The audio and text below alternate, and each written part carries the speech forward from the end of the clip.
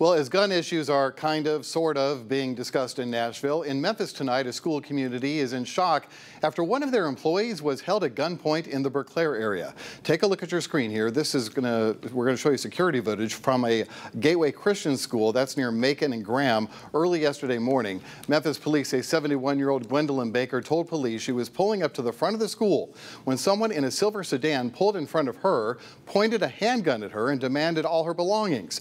The robber got away with about $200 cash, Baker's driver's license, and her social security card before taking off. Well, terrified, she ran inside the school and locked herself in the office and called the cops.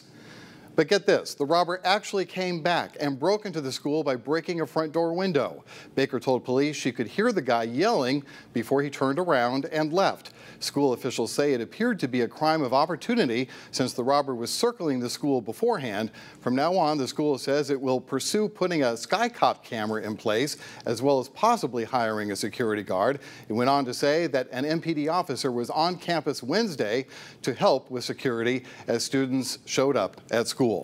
While Baker was not hurt, her sister telling ABC 24 the experience was traumatizing. If you can help police find the guy responsible, please call Crime Stoppers at 901-528-CASH.